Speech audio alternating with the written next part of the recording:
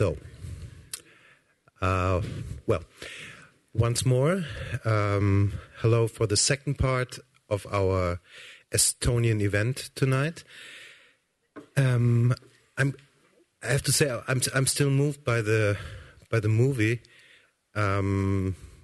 because maybe to say one or two sentences about it. In this foundation, we usually speak about activism in the sense of what are the strategies and what is, let's say, the vision of activism and how do we connect activists.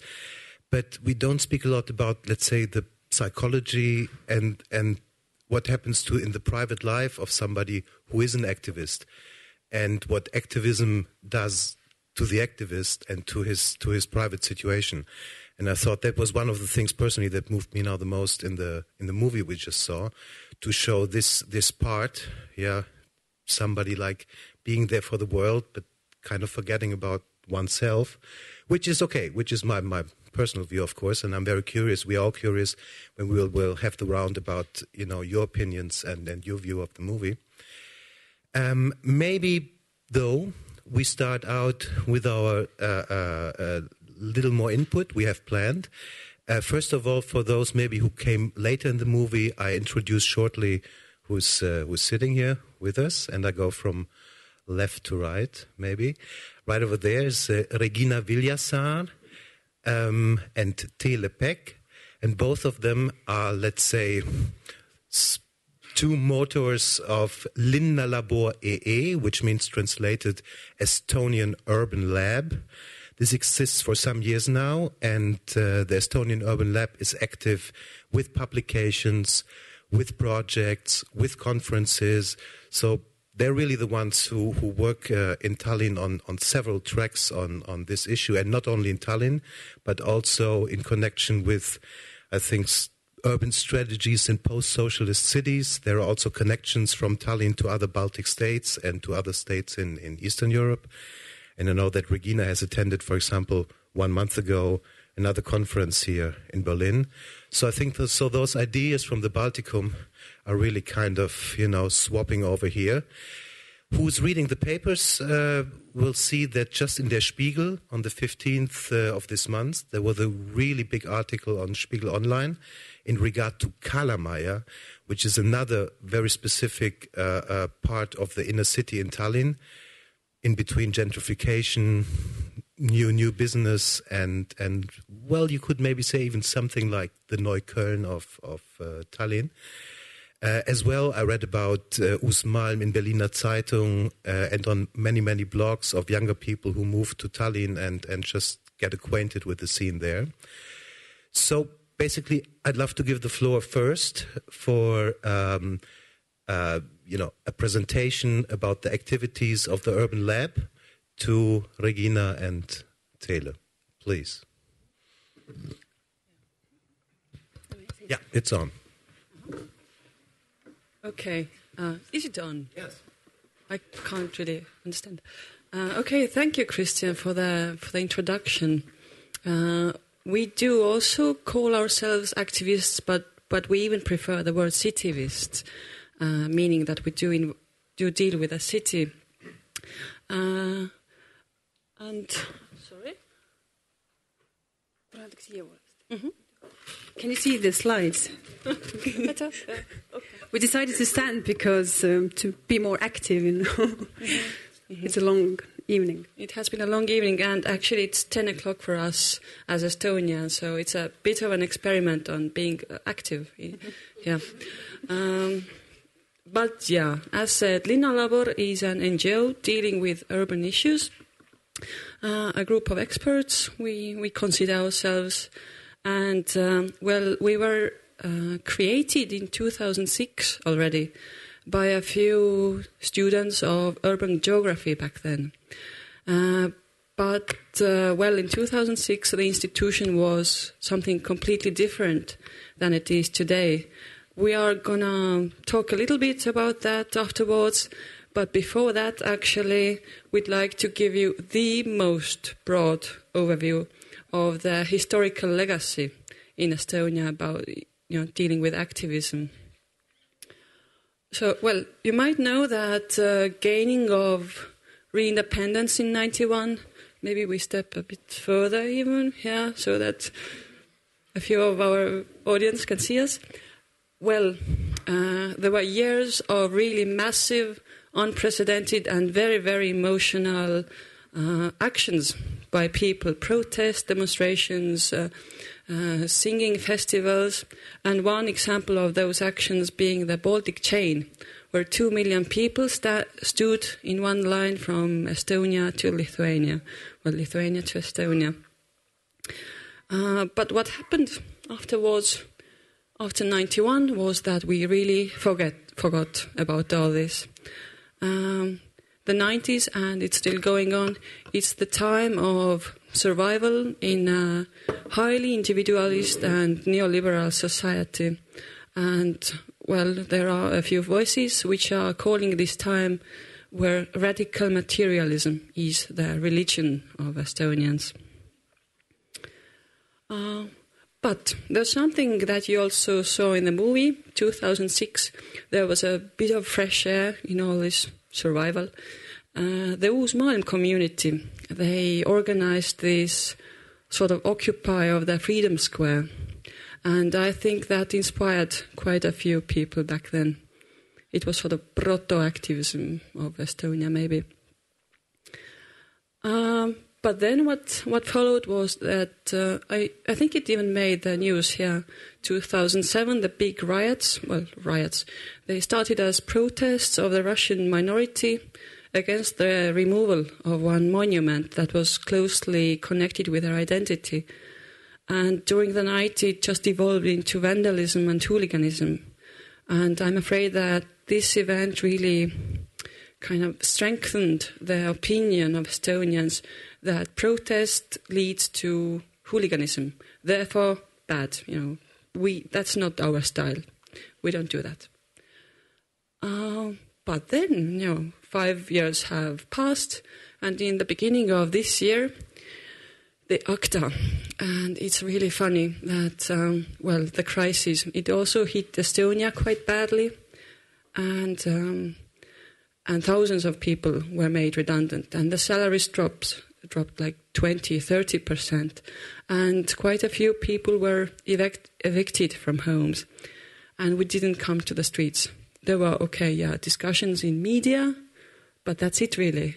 But try to restrict what somebody can do online, and hey, they are on the streets with minus 20 degrees in February. And seeing that now new protests are happening, just like something on Saturday, one can really say that maybe it's a beginning of a new tradition. At least there's the feeling that we are getting much more active publicly now. And how does linnalabor kick in all this?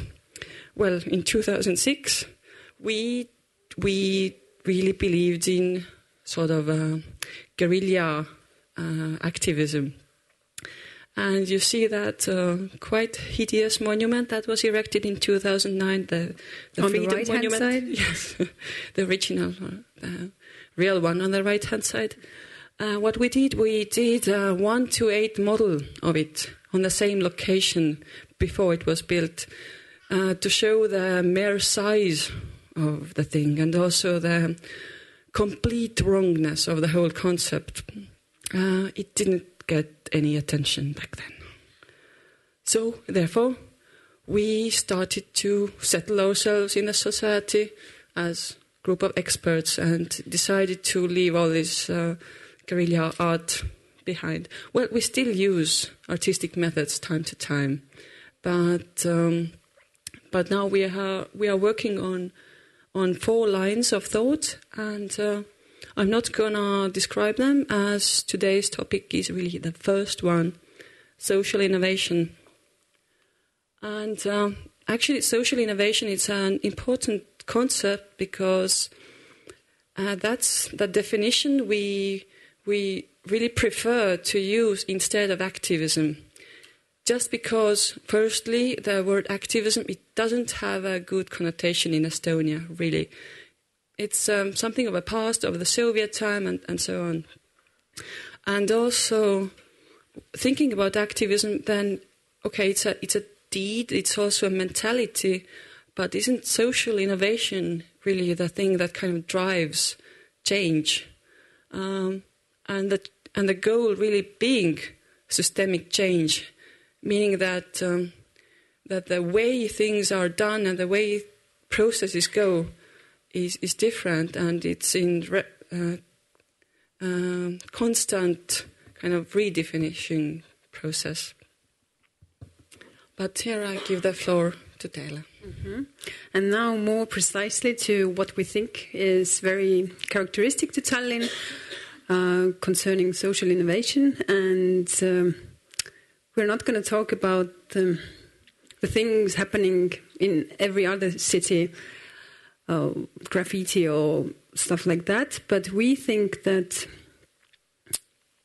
these neighborhood associations, like you saw in the movie, The New World, they are very characteristic because they have become the social innovators. They are driving the change. They are becoming more and more competent and also raising the awareness of the whole society, let's say so. So there are, after the creation of the New World Society, a lot of new neighborhood associations emerged, and at the moment there are around 13 active ones. There are more in Tallinn, but these are the most active ones. The majority is within the center of Tallinn, around the old town, let's say. But there are also some communities far away, like this Kakumäe. This is a new suburb built during the construction boom. And some old garden city type neighborhoods like Pirita or Nõmme. So the structure of these neighborhoods is very different. Around the old town there are mostly these wooden districts, protected districts, like the New World. And what is very common to all of them is that they are institutionalized. They operate as NGOs because there is no other way. You are not taken seriously if you are not an institution in the eyes of the local government or the ministries. And so the context is somehow different in different neighborhoods, but the problems are quite much the same because, or due to our corrupt city government, old-fashioned city governments. What we heard today is quite the same here in Berlin. So it was good to hear that. But I'm going to show you just a few slides about what these neighborhood associations represent, or why they are the social innovators, and what is very common to all of them. So first, they work on the identity of places. They invigorate and reclaim the public space, so to say. This is in the very center of Tallinn, in Kalamaja, actually. The Spiegel article was about that. And there's a natural beach, but nothing has been done about it because it's a private property. The seaside is privatized, so the city is incapable of directing the change or the development there. And of course, local people are very concerned about the seaside being public also in the future.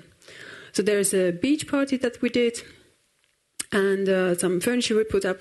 And on the smaller photo, we put up a temporary sauna. And I'm under police investigation now because we didn't have a real permit for it. Yeah, let's hope she won't get fined. But it was actually very funny. And the sauna party, it was a huge success, and it raised the question that, okay, maybe there should be a public sauna. So another point that the neighborhood associations are dealing with, or big problem, is protecting the rights of the minority in the very car-centered urban development. And this is a baby pram parade that I organized in Kalamaja again. So we had the whole street for us, and this is just one example. Of course, there are bike enthusiasts and other things going on, but also the neighborhood associations are already working with street plans. They do these engineer plans almost by themselves already, or they give a lot of suggestions how to make it more as shared space or how to make it more friendly for pedestrians, for bikers, for other movers. Then they really work on, this is connected to reclaiming the public space and like working with the identity, so branding places. On the left-hand side, this is our president, Toomas Hendrik Ilves, and he's visiting a neighborhood association at the very far end of the northern Tallinn. This is like ghetto at the moment, but it's assumed that it will start gentrifying in a near future.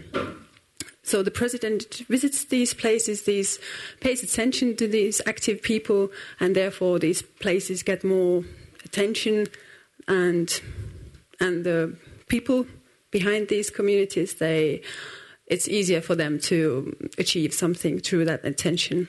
Like easier and also sometimes not easier, as you saw from the movie. Then these associations very much concentrate on living locally and trying to develop different local economy models, let's say so. These street festivals and local fairs and street markets, pop-up cafes, they are very much part of this understanding how to live locally, how to know your neighbor, how to eat what is produced in the close proximity of your home. And what is most important, I think, is these associations.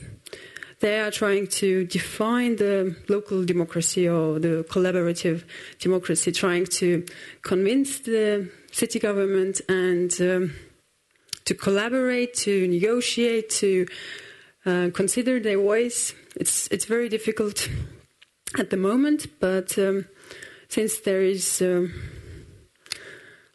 I think it should be mutual, this collaboration. But at the moment, it's like running against the wall all the time, and the results are really slowly appearing. But the spatial planning, the detailed plans, master plans, this is a very hot topic for every neighborhood association, and it's connected to that they are becoming more and more competent. The spatial planning, to read a detailed plan is huge work, and not many people can do it. But these people, they have learned it because they understand that these detailed plans are like creating the future urban space and are affecting the future very much, the future living environment. So they want to say a word in these things. And connected to that there is no wider future vision of Tallinn, let's say that the city departments are all the time referring that, okay, with this topic or with this problem, you go to the other department, and from that department, they are directed to another department. So like nobody is taking responsibility. The neighborhood associations, they are going to work on this big picture on their own. Not on their own, collaboratively with the city government, but they will start it from the grassroots level. And I'm happy to announce that linnalabor will coordinate this vision creating process. And it's at the very beginning, but we are planning to compile this kind of community-friendly Tallinn vision. It's also branding the city in that way. Let's see how it works. It's very much connected to local elections in next October. We are thinking about organizing a fake election campaign to communicate these visions of local communities. Yeah. And as I know that next presentation will be about the capital of culture, I make a short introduction to that topic as well, but it's connected to neighborhoods. Anyway, so last year, Tallinn was the European capital of culture. And the biggest achievement, I think, was the kilometer of culture. On the left-hand side, you see former railway track, and on the right-hand side, you see how it looks now. It's just a pedestrian road, let's say so. It's very narrow, very simple. It's 2.2 kilometers long, so it's not 1 kilometer. And in reality, there is no culture. There's just some sports and some walking and some babies. And the 2.2 kilometers. But what is important is that it's very close to the seaside. And it opened the seaside, because the seaside at the moment in the center of Tallinn is, you can call it wasteland. It's waiting for developments. It's all privatized. And in Soviet time, there was no access to the seaside due to military and industrial areas. And this path, it has opened the seaside a lot, and now every neighborhood is dreaming of its own culture kilometer, because this is a car-free zone, and you can just feel happy there, let's say so. I think that's all from us. Thank you very much. Regina and Teele, merci. Maybe if I can follow up with one question. Please take a seat first, sorry. In the movie, Kaku says once, so we stop to do, or we kind of think to stop to do spontaneous work because we feel now that we are, have accepted money from the city, and by putting a project forward, we also feel obliged somehow to cooperate. You mentioned now that, let's say, activism as a word even is a little bit somewhat not negatively connotated, but has definitely a different connotation than here, as I understand properly, in Tallinn at least. So how do you, having described your work, would you say, let's say, the trend is going towards more cooperation or more resistance with you and with the neighborhood movements? I think both. It works both sides. From one hand, neighborhoods in spatial planning especially, they are going to court with the plans that don't consider any suggestions or any arguments or opinions from the local people. But from the other hand, there is some change going on already, because the city government is realizing that, okay, we cannot continue like that. We need some kind of new model, but nobody knows what is the new model or what could it be. So I think we are slowly working on it. Mm-hmm. There seems to be that there are different stages. Activism always has started as a form of NIMBY. Hey, what's going on? I don't like it. Then it becomes, hey, I don't like what's going on in my city. Then the third stage is that they try to start collaboration with the officials. And now the fourth stage, which seems to be going on at the moment, is that they get tired of trying to collaborate with a city. As you said, it is really running against the wall. And so I call it torture technique, this participation. Excuse me to go in there, because participation is now such a big word in Germany again, in the sense of how to organize procedures of participation. An issue we spoke about today on our whole trip and almost every place we went to. So you also have, let's say, there's a critical point in your view at that moment in Tallinn. But why? Because it's too much participation or the wrong participation? What's your view of this? Yeah, let's say it simply, it's the wrong participation. It's not about the issue, but it's about if the participation is done legally, like the letters are sent out, the public discussions are being organized.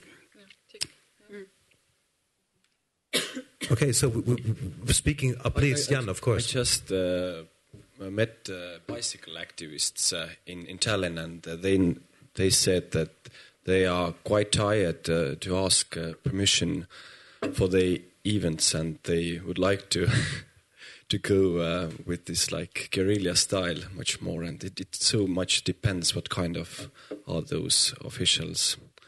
And like Uus Maailm is compiling their own master plan really on their own, because they just got tired of talking with the city about it. And I hope that the next stage is again collaboration in some new form, but at the moment it's tiredness. Yes, somewhat apathic. Yeah, that was also a little feeling I got when I was there last time. Maybe to go to the next step, you mentioned in the final stage of your presentation the Kultureller Aktivismus, the culture city of Europe, and I think, which was, for my feeling, dealing with this idea of inclusion, yes, of trying to include a lot of ideas also from the public. At least this was the idea. So we are lucky enough tonight to have somebody here like Mikko Fritze over here. Mikko's story with Estonia is somewhat, more deeply rooted than, like, let's say, how would you say, a Söldner-Einsatz as leader of the culture city. Mikko has for many years led the Goethe Institut in Tallinn, and was then in a concourse named the leader of the Culture City 2011. And now at the Goethe Institute in Helsinki again. Mikko, what would be really interesting is if you give us a little bit input on how this idea development worked. Was it a complete, like a top-down process? Because I think it's interesting thinking about inclusion. Where is it coming from? Is it a demand, or is it something that's being given, or in the end is it a process from both sides? So since I think a good part of the Kultureller Aktivismus, at least as an idea, was about inclusion, how did that develop? Where did it start from, and where did it go to in the end? Okay, yes. Guten Abend. Yeah, interesting to talk about that, having all these Tallinn people here sitting around, and now I can't. Very often I talk about the cultural capital, and there's nobody who can really say is it true or not. So now it's different. Yeah, I kind of, in a way, I became the boss of the cultural capital because I speak Estonian as a foreigner. That was the main reason, and maybe because I have lived there for a few years, and people kind of like me, and they like if in a small country there's a German guy who speaks Estonian. That was enough to be the boss of a cultural capital. So I really didn't know how to do that. I mean, it was really like. I have never done something big like that. And I guess there are like two possibilities. Somebody who acts as a curator, who kind of knows what's good for the city, and maybe he even does know what is good for the city, but he must be a good curator and still have a good feeling for the people and for how to do things. Or you kind of try to get the ideas out of the city, out of all the creative people, but I don't refer only to artists and everybody who wants to do something in his city. And that was, in my eyes, the definitely tougher way to do it, but the more honest way, closer to me, and I think the only right way for Tallinn. And it's not New York, it's not Paris, it's not Berlin, it's a rather small town, so we took the risk to kind of approach the people. And the first, of course, you talk about it, you tell the people, and then nothing happens, of course. But anyway, we made a campaign, and the campaign was called the Cultural Capital Has Got Your Face, Kultuuripealinn on sinu nägu. And it looked a little bit like... the face looked a little bit like the Silence of the Lambs. This is the mask of this guy, this horrible Mr. whatever. And of course it's hard to move Estonians, and it took quite a while, but still we kind of could, and we tried to really give this impression to tell people it's not a party for tourists and officials, it's your thing, and kind of got people moving. And we had several hundreds ideas, and out of these ideas we wanted to make the projects. But as well, which I think is important, referring to what you told about those pictures and my feeling that we might have even changed something in Tallinn would be great. We kind of tried to get out an idea for the whole project as well. When I came there has been, of course, they had to get the title from Europe, they have to kind of present some ideas, and they had a kind of idea, a slogan for Tallinn, which was called An Everlasting Fairy Tale. And wow. And it's like, like the most cultural town in the north or the pearl of the Eastern Sea. So we really hope through this open call to get some points which we could refer to and have a general idea or a concept for the cultural capital, at least a good slogan. And then you have to really imagine it. Have you ever been in a cultural capital, especially if it's small? It really releases a lot of energy. Kind of everybody wants to take part in it. The taxi drivers, the hotel people, the creatives, even if they oppose, they kind of give energy into it. And it was always my vision, if you can canalize a little bit of this energy, get it gathered together, and maybe it could lead into a small change in the city, to a few changes in cultural life and stuff like that. So, and really, out of these ideas there was this theme of the sea very often. I think we had like between 500 and 600 in the beginning ideas. And at least it was visible that people kind of had this problem that Tallinn, being such a beautiful place, being so close to the water, actually had no real relationship to the water. So now it's maybe time for my picture as well. Yeah, it's even worse, the picture, than what you see now. So, I mean, if you have ever been to Tallinn, it's really beautiful. It's a pearl. It's a wonderful old town, and you have all these nice. That was too tough. It's too hard to take. And you saw these wooden districts, which are beautiful as well, and a really nice town. But the beaches or the places to the seashore, they look like this. And this is like 2 minutes from downtown. And that's as well the walk. You walk through all that mess and shit if you come as a Finnish tourist to Tallinn. And this has been on like that for years.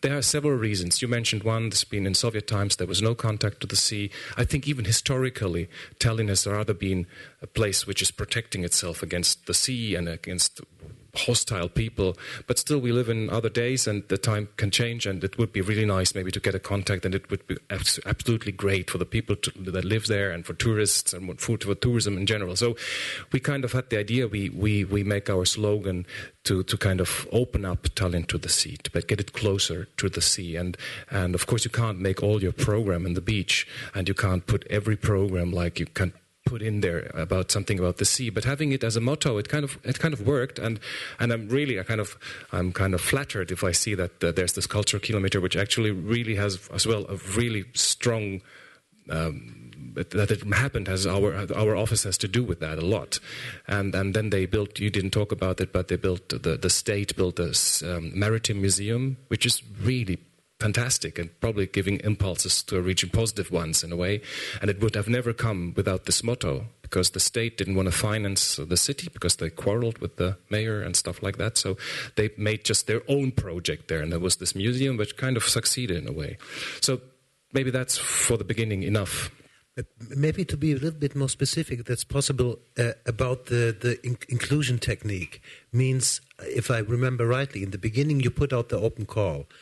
But what happened then? Because now open call is a big thing about conferences here and so on and so on.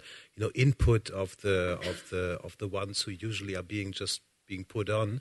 So, what was your impression that a lot of the ideas that were being put in, or were they being put in? And if so, did they blossom later, or what was your impression on this? Okay, I mean. Very many of the ideas we realized, or I didn't anymore, but that were realized in the cultural capital came through this open call. And it was quite a long time that people could bring in ideas. And then, of course, there are some cultural players who won't bring in their ideas. You have to go there and ask them to bring them in. So, of course, we moved ourselves as well and talked to a lot of people and stuff like that. But mainly the program consisted out of the results of the open call, except, of course, the big players we approached ourselves, but some of them were not. So, I mean, they could as well come in and want to take part in it. And then we formed a kind of a board which is not. I was actually. By the statutes of this organization I was leading, I was the head of this board as well. But the board was consisting of people that were really kind of you could say independent. They're really out of our team, and they were really representing a large kind of range of trustable Estonian intellectuals or artists, I guess. Am I right? You remember? Like Rainroad and Anders People stuff. So we kind of, and that was in a way correct, and we didn't take the decisions ourselves, so we really never got into this curator role, and people trusted them, and rather as well, I think this was it. I mean, we tried to get close to the people to make them really believe that their ideas could be realized in the cultural capital, and then we tried to kind of convince them or give them the guarantee that these ideas at least checked and approved or not approved by people they could trust. It was, of course, not the complete transparency. We didn't, our discussions and stuff like that were not open. But actually, which was a surprise, because people say it's always you have the management of disappointment as part of the cultural capital process. There were not too many quarrels about this idea. There were, of course, but it was not a big issue that we kind of select the wrong things or that it's all like unfair or whatever. Or was there? I don't know. I didn't get to me, though. Of course, there were single things, and we made mistakes as well. Maybe, okay, to ask in the round one more question about the culture capital. Now, I read that in a marketing point of view, yes, there were in 2011 40 or 50% more tourists coming. Let's say, which was, as I understand, properly being seen as, okay, something the Kultureller Aktivismus kind of reached as one goal.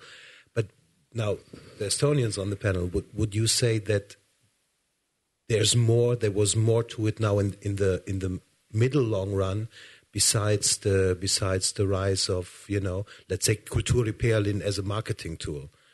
Was there more to it? Is there something that's still being felt in the city now, or was it a nice year that's over? If you like, Jaan, I just... Okay, the guys are shy. I think our program of the Capital of Culture, it really managed to involve the locals in that way that, as I understood, the budget was cut during the process of... so first it was like 3 times bigger than at the end. And therefore, a lot of small amounts of money was given to, let's say, smaller players. And the culture, so to say, was very visible in the urban space, and especially around the seaside in the center. There was this Urban Installations Festival organized by a few curators, and what was really great was that they took all this bureaucracy negotiations with the private owners of the land, with the city government, with everything. And this was a good model. I think it was also the model for the whole culture capital year. But in that respect, and the open call was also for locals or for Tallinners that had lived there for at least 5 years. So to realize their ideas in the public space. And this beach party and beach installation was one of them. So I think compared to Turku, which was the second capital of culture at the same time. In Finland. Yeah, in Finland.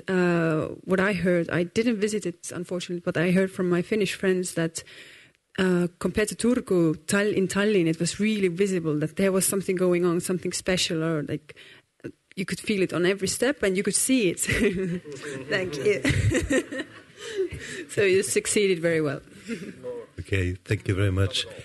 Regina, of course. Yeah, I just add from a personal point of view that I think, this whole culture capital thing, it made me believe more in temporary installations.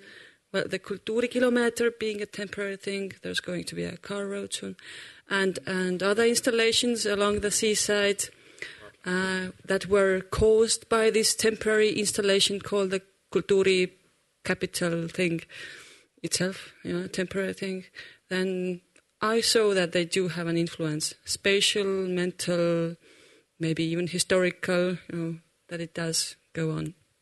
So temporary was also a verb we spoke a lot about today, and I think when we move to Matthew in a minute, we will speak about this, because this is a very Berlin thing, of course, the temporary use, yes, which we find in many of the projects we spoke about today. But maybe first now to move a little bit to the movie and just picking up of what you just said, the relationship between government and activists or just community. Yes, I think, Jaan and Jaak, it was a part of the movie in the sense, you made decisions on what in the documentary you would put the finger on, and it seemed to me, next to this big issue of what happens to the activist being an activist, it seemed also that the relationship between government, police, administration, and the activist, and how to go about this, yes, was a big issue and a big part in the movie. Just for me, remembering the first scene when the activists speak to the local government, the lady and the guy, that you had the feeling you caught some moment of like wanting to understand but not really coming together. So was that something in the research, and also while you were shooting through 4 years, yes, you were really looking for as moments? Because also you chose the beginning of the movie, like this, let's say, little confrontation between the lady deputy mayor and Erkko. Yes. So what role did that play for you to shed light on in the movie? Maybe this thinking about how this the relationship between the government and this like a community is changed during this time. I remember that 5 years ago, when they wanted to make the first street festival, then when they said to the government officials that they would like to clean this area without any car in these days, then the normal reaction was that, it's absolutely nonsense. It's unbelievable that you need this, that it's not possible. But now, this year was the 6th of the street festival already, and now it's quite normal. It's very normal that in these days, at the beginning of every September, the area is only for this pedestrian area, or for open for the people. But yes, the confrontation, the woman and this the Erkko and the group is still even they moved now another new house. Maybe this is quite new. You mean how it went on? Yeah. Although this the end of the movie was so sad or depressed, they now founded a new place. It's quite close from this, maybe 20 meters from this. There is another wooden house. Closer to Evie. Yeah. And Evie's still there. Looks through the window. No signs on the roof. Okay. And asks the police. But yeah, now it's a totally new place. It's a cafeteria and library, 2 in 1 in a one basement, and Erkko is like a king in this very small place. And this is the place is absolutely illegal. They don't have a permission to keep the cafeteria there. There was before the library was parallelly with this the community house time, but now it's and the best coffee in Tallinn is there. Erkko found one old coffee machine in the Helsinki, somewhere in street, and bring it. No, he doesn't steal it. Well, maybe Jaak. I would like to add one thing.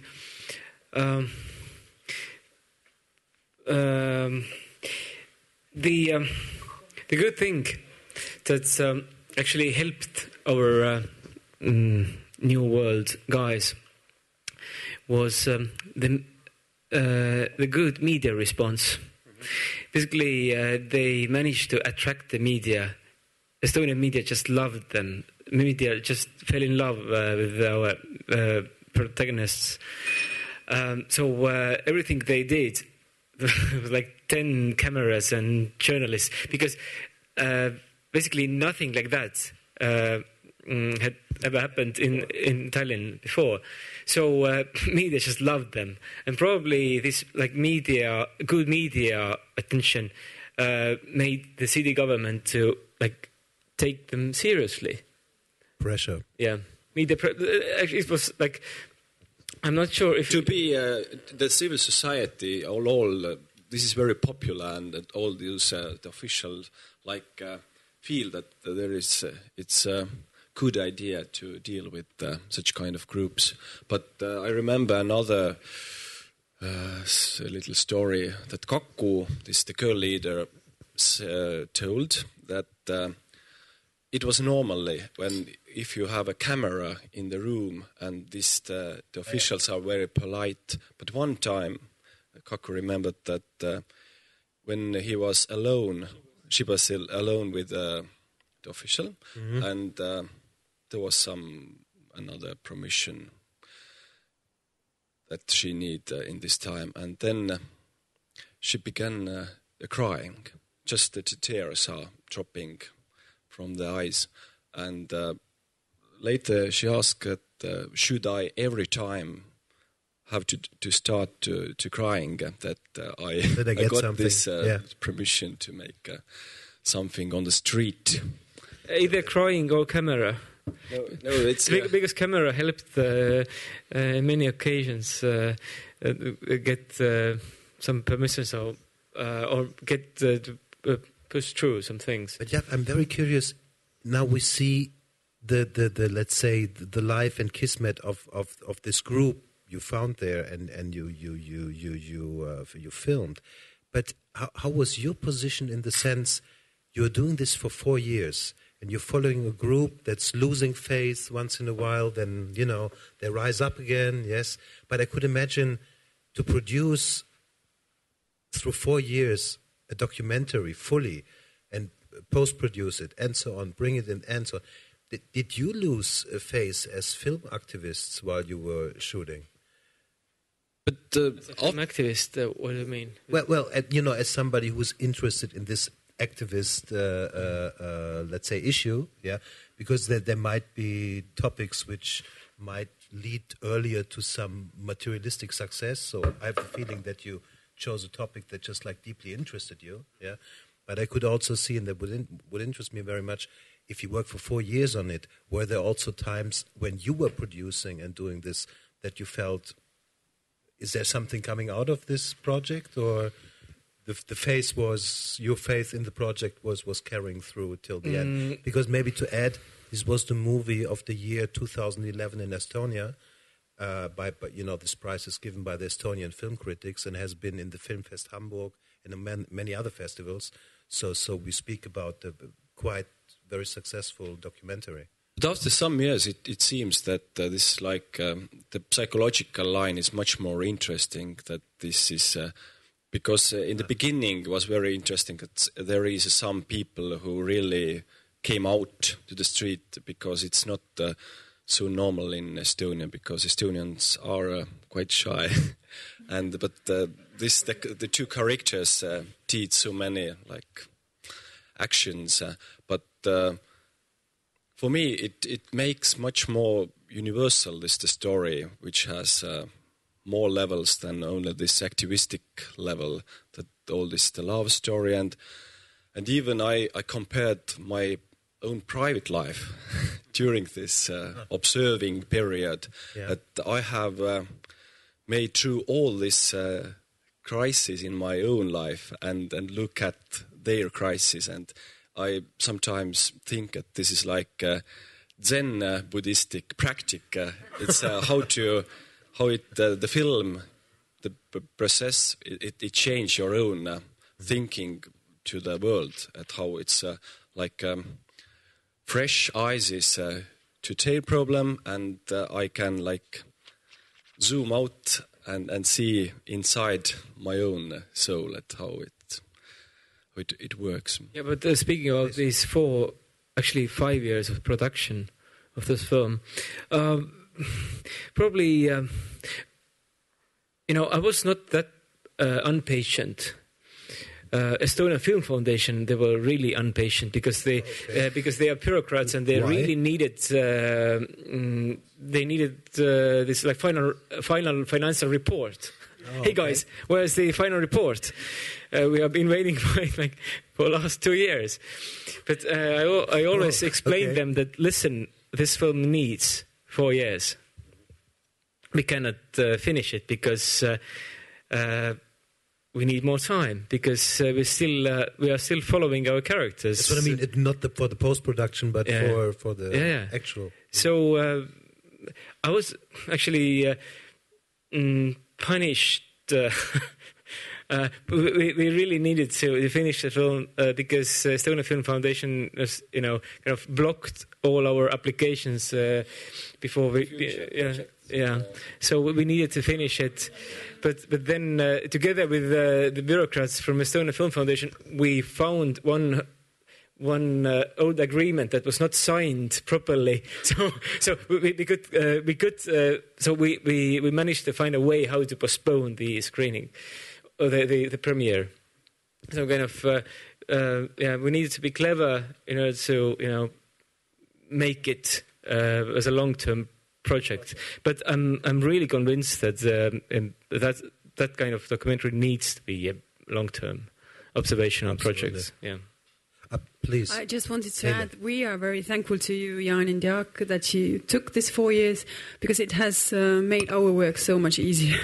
We come here, we show the movie first, and then we talk about the topic. And we did it in the conference we organized in June in Tallinn as well. And it's universal, but at the same time, it very much characterizes the civil society of Estonia, all the struggles, the running against the walls, and so thank you for making it easier for us. Well, just one small remark. I just got a text message from Erko. Who I might want to add. Yes. We met today in the subway number 8. He called us, and all of a sudden he was standing in front of us with 2 friends. Yeah. Excuse me? So he will come here. Soon. Okay, soon. So, good. Yeah. I just, actually, probably you noticed that my phone was calling all the time. What's him? Yeah, it was Erko, and Erko was asking, "What's up?" And I sent him a text message that we will have vodka soon. so he's coming. But first, okay. Now I would like to introduce the 6th man, as we say in the NBA, the 6th man award, the 6th man in our round. Matthew Griffin, architect, and as well one of the, motors and members of this initiative, which we have spoken about before, Stadt neu denken. Rethinking the city, is that proper, or new thinking the city? Well, I think new thinking the city would be perhaps the literal translation. Literal translation. But, and maybe to go right into the matters, one question I would have is, to give a little idea what this is. But now you have heard all this input about Tallinn. You have seen the movie. And Matthew is one of the people who is involved now in all this discussion about what, the Germans here know as the discussion about the Liegenschaftsfonds and about cultural places in Berlin which have temporary use, and about all this thema which is really virulent in the city at this moment, meaning that we have ground the city owns publicly, but it's sold to the highest bidder, and we have, as you know, places from Prinzessinnengarten, all we saw today, to Katerholzig 2 and 2 and 2. So this are the issues where Matthew and other people here, Jürgen Breiter, for example, who gave us was our guide today through Roter Print and Uferhallen. So first, what do you do with the initiative? And second, hearing all this Tallinn situation, where do you see similarities or differences to the Berlin situation? Well, first of all, I'd like to say that was a great movie. I really loved it. Thanks for making it. And I found it really inspiring. And thanks also for inviting me here. I'm the only person on this level who hasn't been to Tallinn, I think. But I come from Canada, where it's really cold. We have very, very much snow in the winters, or we used to when I lived there. So I think I can relate. And I also like the way that you structured the film into winters, because I think that way too. And how do we get through the next winter is a pretty critical question for any kind of initiative or something like that. And so I was watching this film and thinking, oh, this is a fantastic human story. It's got all the characteristics of any, great literature. There's a conflict and a struggle and a mission, and there's also a business plan. And I thought that this business plan aspect, it was kind of an interesting thing, in particular because it seems to be you guys had to face the same kind of problem making the film. And so, anyways, I was asked to talk a little bit about Initiative Stadt Neu Denken. I did bring a few slides with me. I don't know if they're on here. Oops. Okay, so I'm just going to be really quick about this. It's a bit of a long story, and I don't know how many of you are familiar with the whole debate, but Initiative Stadt Neu Denken has the goal to transform the way Berlin treats its publicly owned property. It's a pretty clear goal. We want to change the way it works. And it started about a year ago, when one of the companies that is owned 100% by the city decided to put a piece of, or 5 pieces of property on the market where there had been a long, 2-year-long public participative process that was organized by local activists to try and figure out what to do with this site. So basically, the government had sort of stopped, or the people who were selling the land had decided to act against the interests of the public in the form of this public process. And so the initiative started to try and stop not just this sale, but all the other sales. And you have to sort of see this in the context of Berlin. I've been here for 20 years, and Berlin has been a fascinating place for me because it lives so much in these kind of empty gap kind of situations, which are all over the place, or were all over the place, and are now disappearing. And there are many of the really important cultural things that happened in Berlin sort of developed out of this nothing, out of this emptiness that's now disappearing. And because of all the international interest in Berlin that's suddenly been generated by these kind of initiatives, there's a huge amount of real estate pressure to develop all these last few remaining gaps as quickly as possible. And we think that it should be done differently.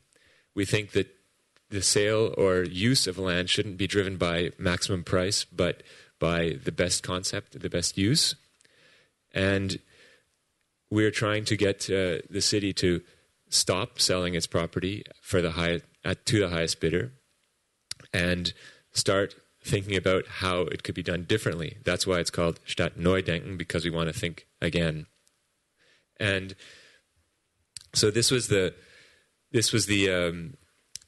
sort of first public statement regarding the position of the initiative. This is Jürgen's copy, and he's made some nice sketches on the top. And pretty quickly, we had over 500 signatures. And the interesting thing is that the Stadt Neu Denken is more or less a network of networks. It's not really a thing on its own, but it's something kind of much bigger, which is quite interesting, because the reason for this, I think, is that all these initiatives, which have been sort of active in the city for quite a while, are starting to realize that the main resource from which they live, namely these empty, unused, derelict spaces, is disappearing. And this means that things like the rents and the cost of living are going up, and all of a sudden everybody's starting to realize that, okay, we have to go back to the source and try and rethink what's going on.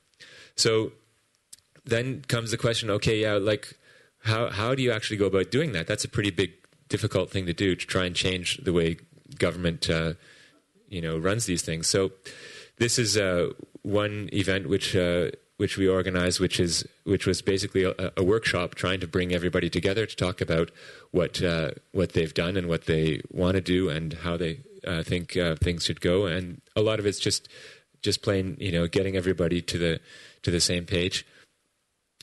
And interestingly enough, things are slowly starting to change. And this is just one example. This is an exhibition that just opened at the beginning of the month about this flower market area, which is what's being sold. and that was the same piece of property, the same set of 5 sites that started the whole initiative. And it's the first time that Berlin has now decided to sell property not just based on the price, but also based on the concept. It's kind of interesting because nobody really knows how to do it, but it's sort of one of those things everybody's learning a bit as they go along. And I think that there's a lot of hope in this project that it will turn out to be different, and there's a lot of responsibility that it will be different in the end. And then, a week and a half ago, we had the first round table in the Berlin Parliament discussing how we could change the way these properties are being sold. And that's the end of the slideshow. So for us, it comes down to this question again: how do you go up against the machine? The bureaucracy is there, and it operates in a certain kind of a way. And we, as whatever, I'm an architect. I sort of have some sort of idea about how these things function, but a lot of people don't, and I don't really either. Like the inner workings of the machine, but. You have to have a huge amount of patience. This has been going on for a bit over a year. That's actually nothing. That's really fast. I mean, I was also involved in trying to fight for a better plan for a street, and that was like an 8-year process. And so what the film was for, I think this is just the beginning. And I think that it's been quite encouraging with this Initiative Stadtneudenken to see how actually people are starting to change the way they think. Government seems to be reacting, and then basically it's coming back down to this business plan question again. How do you actually structure an initiative so that it can keep going?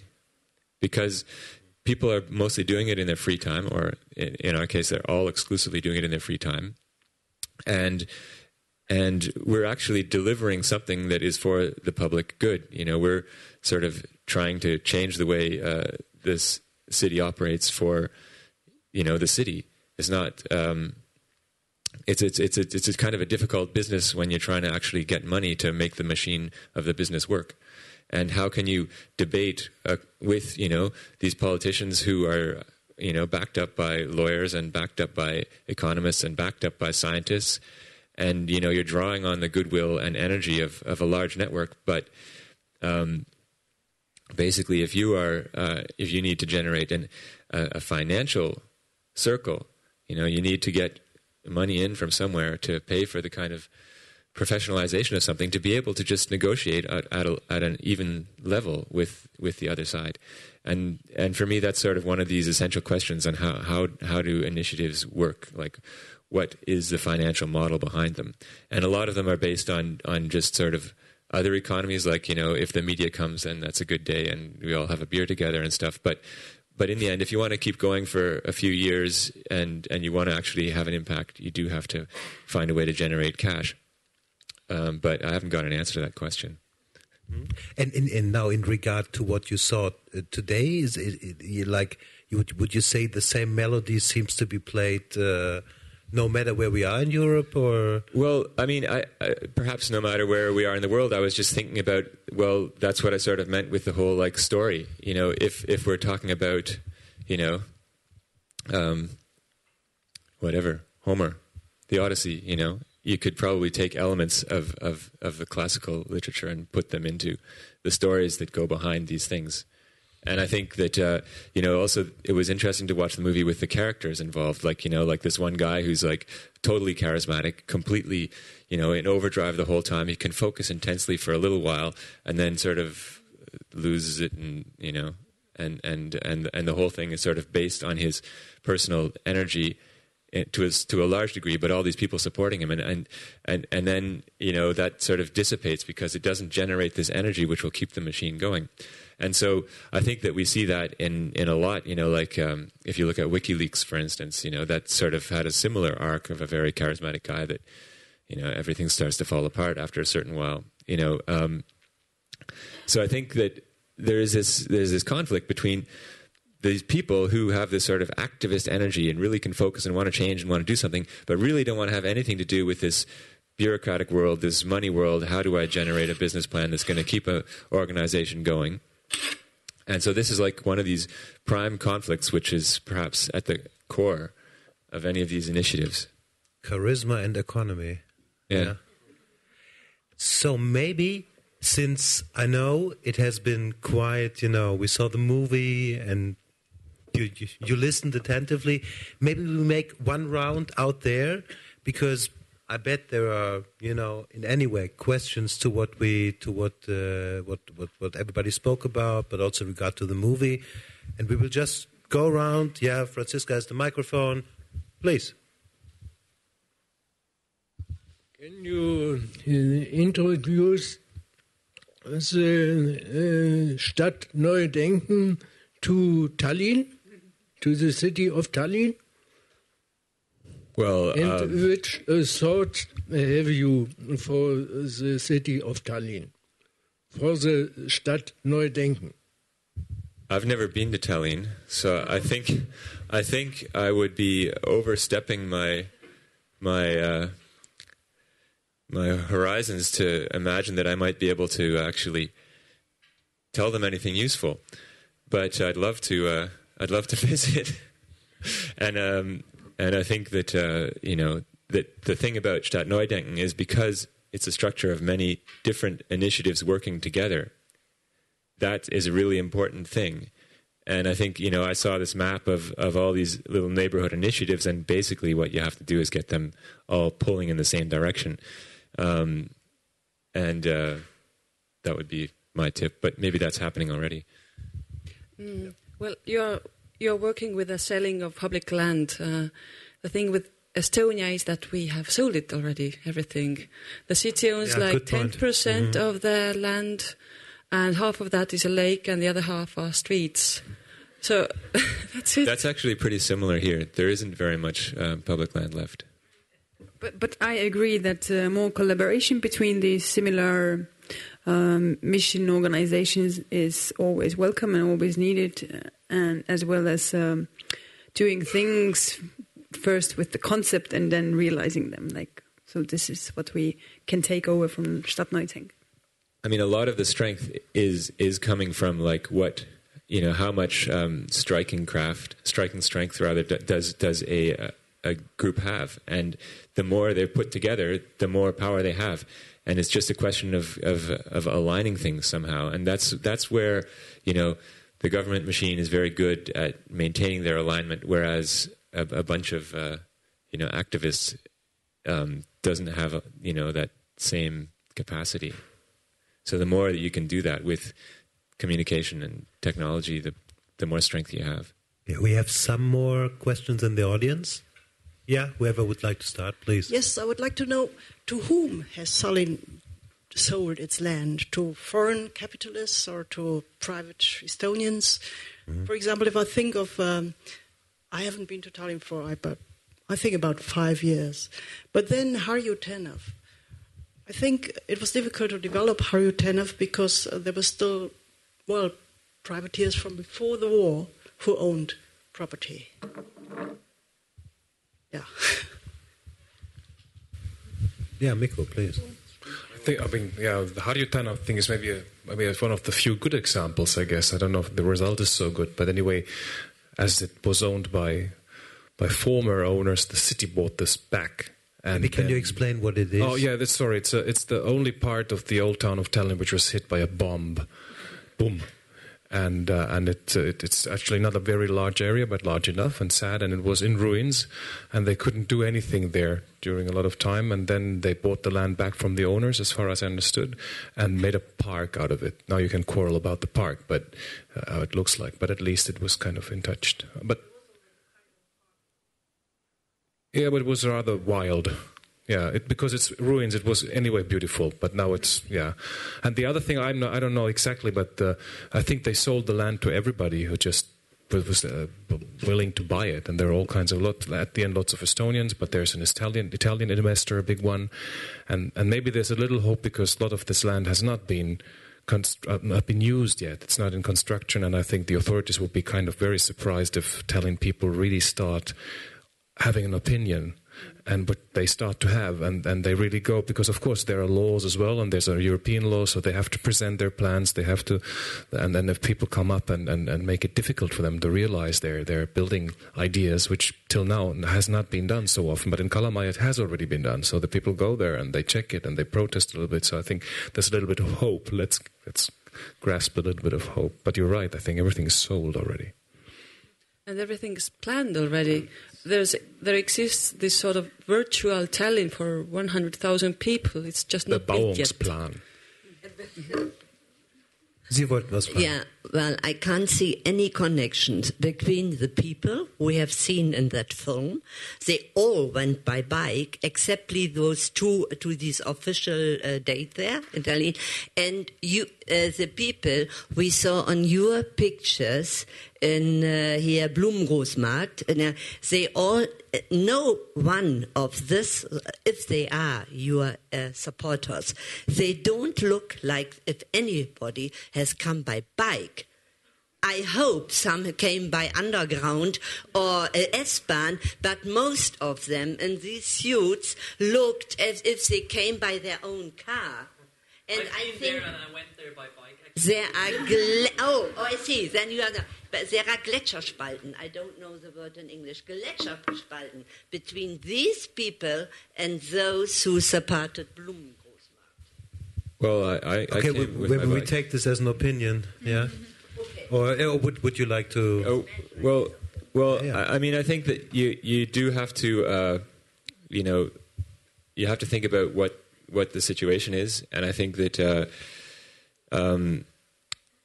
what we're talking about is you can't judge a person by what kind of way they get to where they're going.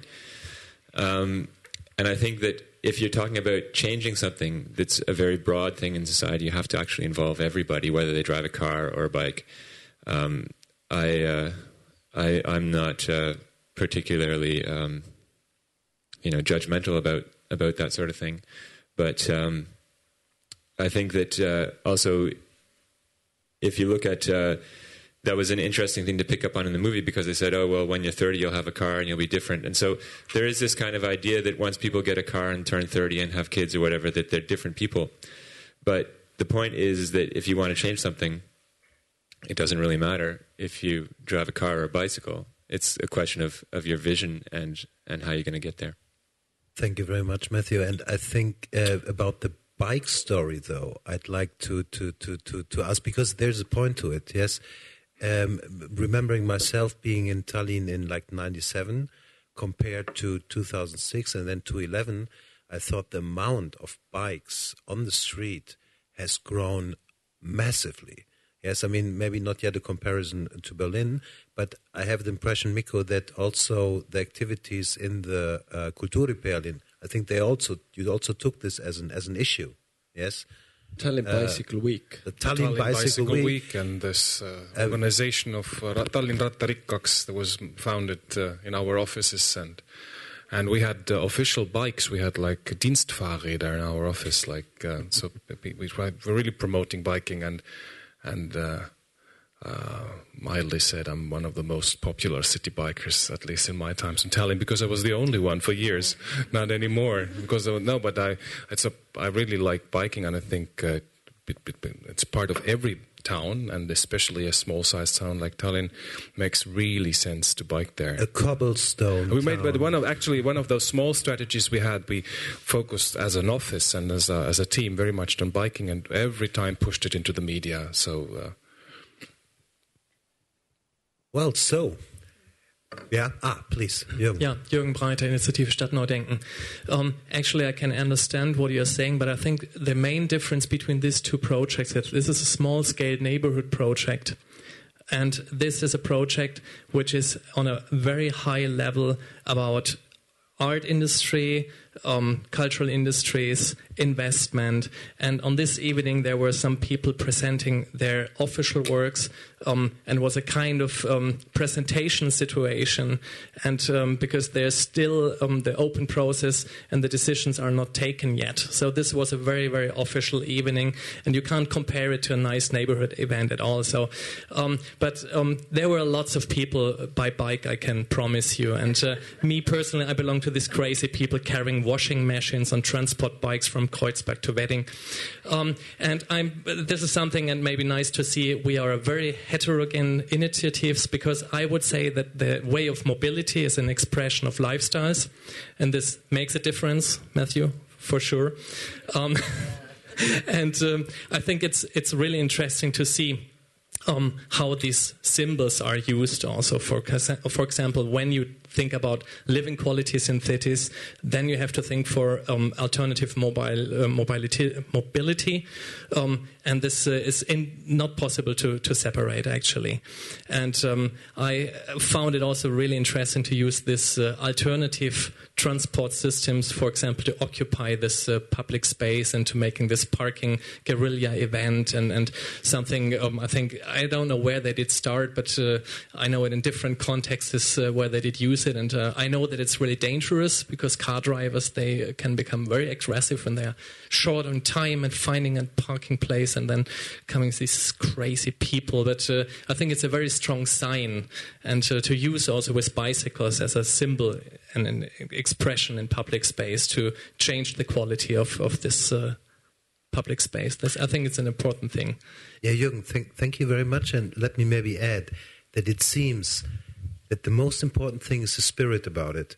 Yes, and if this is now a little or a big event, to my taste, I think it doesn't really matter, because if the spirit that's behind this activism, yes, is the one that's geared towards improving a situation, it doesn't matter if it's Blumengroßmarkt or if it's Seltzimayer. I just have the feeling it just needs the urge to really go into change. Yes. I think that there's also something that's worth adding to it. Is also like for instance, Initiative Stadtneudenken. There's one guy who's not here right now, but he's not in Berlin, Florian Schmidt, and a lot of Initiative Stadtneudenken lives from his tenacity to follow these political processes through the whole time, and I think that's one thing. It's one thing to just sort of like be an activist, and yeah, come in. And sorry, yeah. Matthew. It's just like so. Hello, great. Hello, Erko. Yes.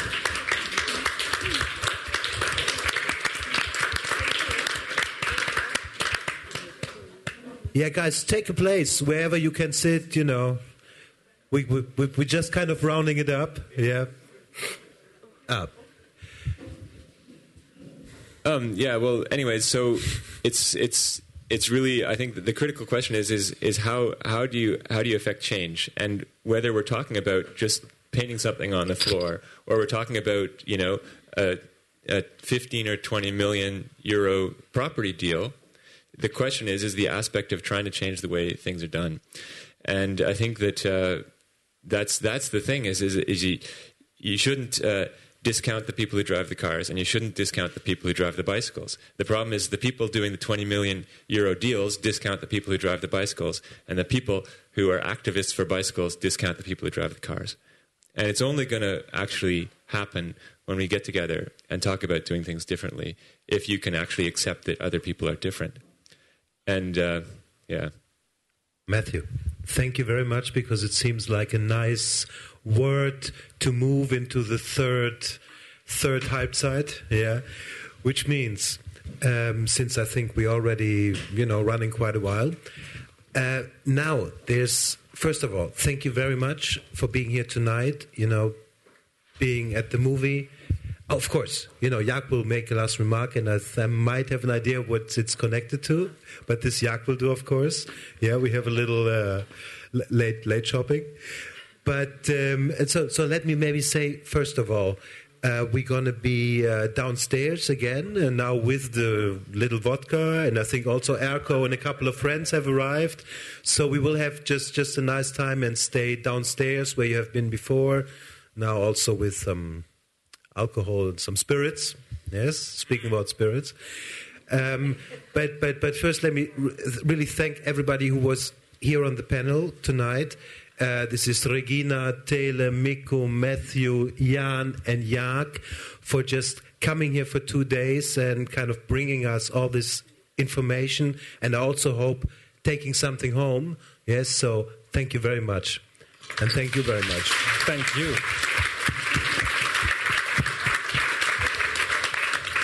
So yeah, I would like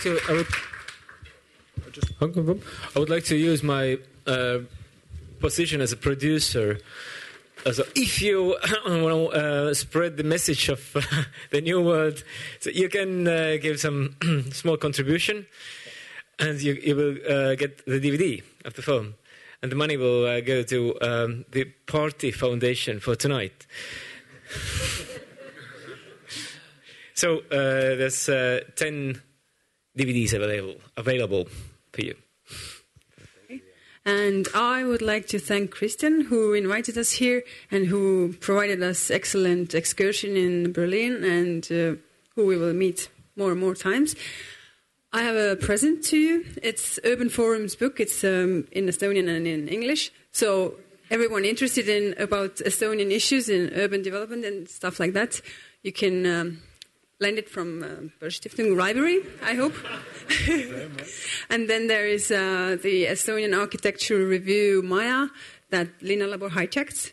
So we made this issue as well, so it will go to the library.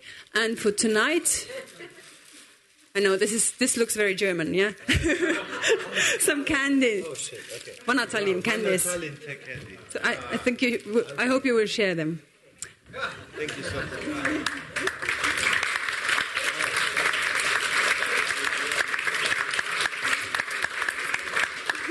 Thank you very much. Oh, wow. Thank you so much. And I would like to extend the thanks, of course, to Andrea Mesch, who has, organized the whole event. And, of course, to Falk over there, who did the techniques. And now, please join us downstairs for a little drink. Thank you very much.